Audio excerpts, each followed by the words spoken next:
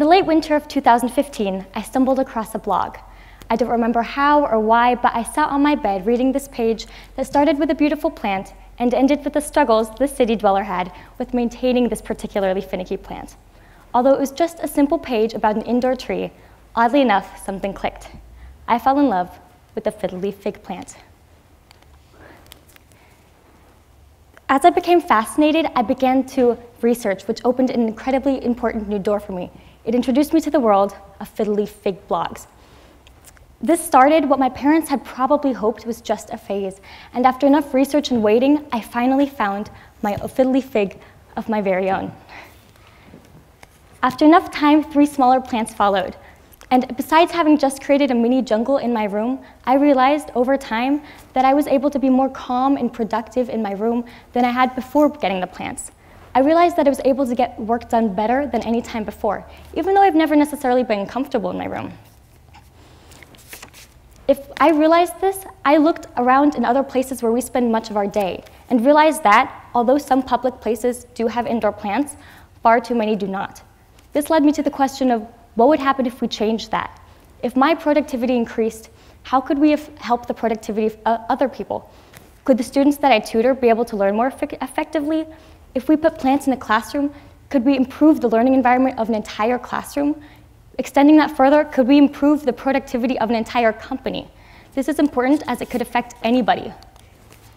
If you're like the average American, you spend, according to a 2001 report by the Environmental Protection Agency, almost 90% of your day indoors.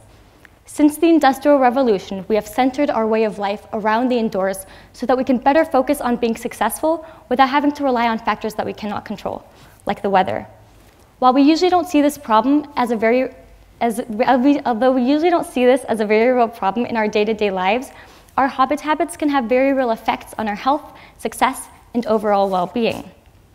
This problem was brought on by the way we have built up our way of life over the past few hundreds of years, with houses, factories, work buildings, supermarkets, and transportation essentially taking away our need to be outside in order to survive.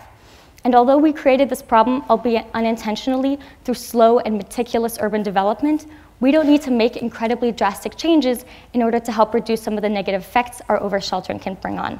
In true post-industrial era fashion, we can just bring the outside in. Indoor plants have long been a staple in our homes.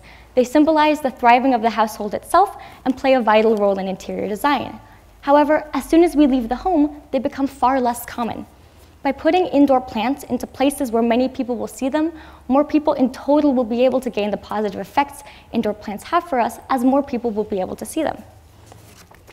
When deciding to put indoor plants into public spaces, a big question is, where?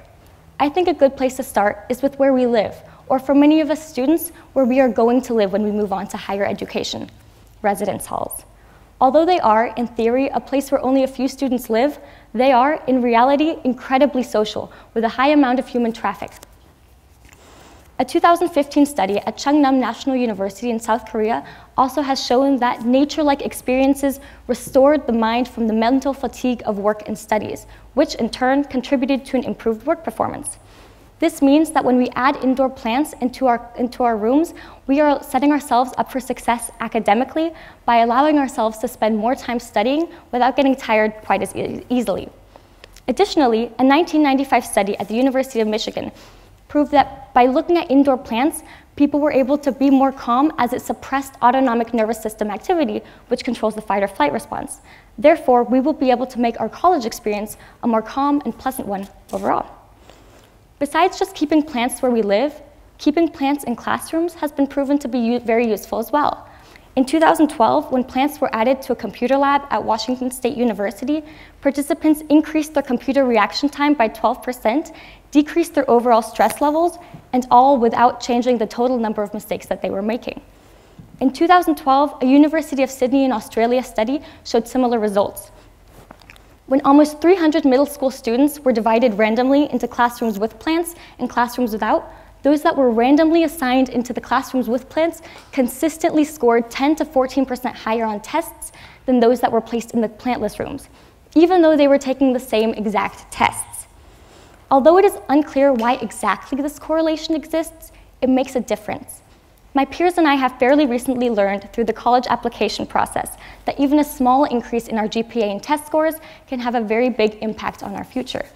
So by putting indoor plants into classrooms, we are setting ourselves and other classmates up for success academically by giving us an advantage both in the competitive higher education sector as well as the competitive job sector that follows.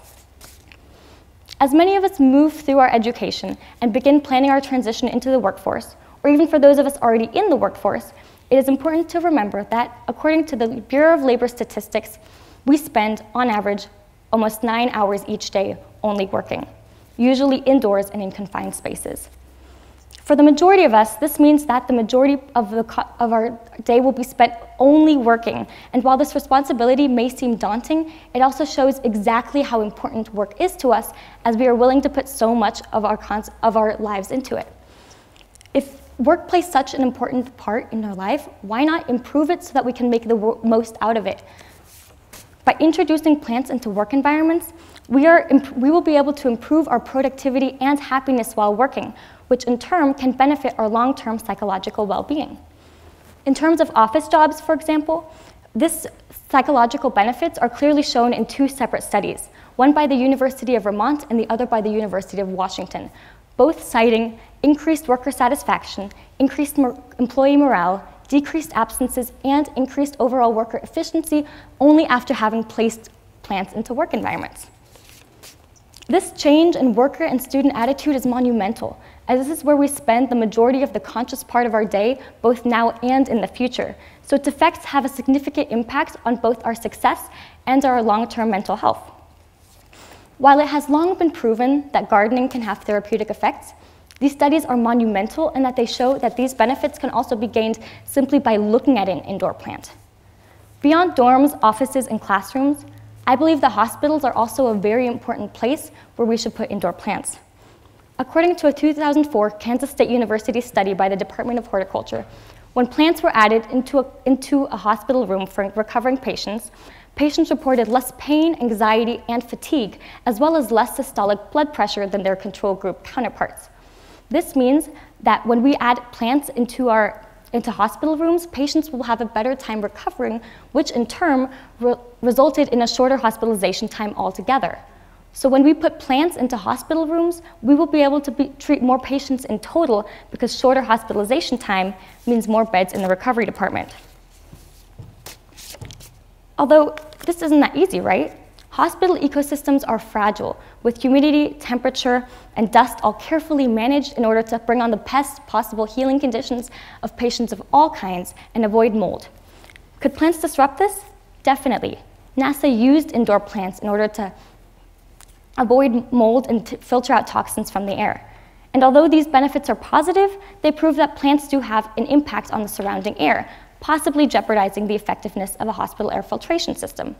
Additionally, soil for potted plants and water for cut flowers can also harbor harmful bacteria, possibly jeopardizing the recovery of a patient. The solution? Fake or silk plants. These studies have all shown that the important part of the equation is the opportunity to look at an indoor plant. So a real-looking fake plant would still provide hospitals with the effective, inexpensive, and non-invasive benefits without having to worry them about allergies, bacteria, or compromising the recovery of a patient.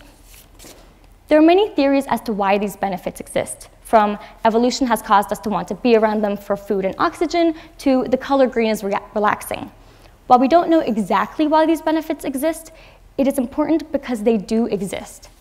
However, you still may be thinking that although these benefits seem great in theory, they would be hard to implement because having plants requires work. But that's the thing though. Although they require a little bit of work, it is not enough of a reason not to incorporate indoor plants into public spaces. Let's think about this plant here. This is a ZZ plant, also known as a Zanzibar gem. It is growing in popularity. Why? Because they are so easy to take care of. In fact, they thrive off of neglect. They need very little sunlight and only need to be watered about once a week. And one watering a week, that's about as much time as it takes to fill your coffee cup in the morning. However, if the responsibility of keeping a plant alive still seems daunting and like it would cause more stress than it would benefits, it's okay to have fake plants instead. All of these studies have shown that the important part of the equation is the ability to look at a plant. So while you wouldn't be able to show off your killer botanical skills, you would still be able to gain these positive effects that plants have for us. Indoor plants, overall, are important in that they have psychological and physiological effects spanning many different situations. Keeping indoor plants in open and shared spaces will allow for more people in total to be able to get these benefits, as more people will be able to see them. However, how can we do this if the plants just aren't there? We, however, have the opportunity to change that and make these theoretical benefits become a reality simply by putting indoor plants into public spaces. And while we don't have a significant say in how hospitals and universities decorate, by putting indoor plants into our own shared living and workspaces, we are both bringing these benefits into our own lives as well as allowing other people to get these benefits too.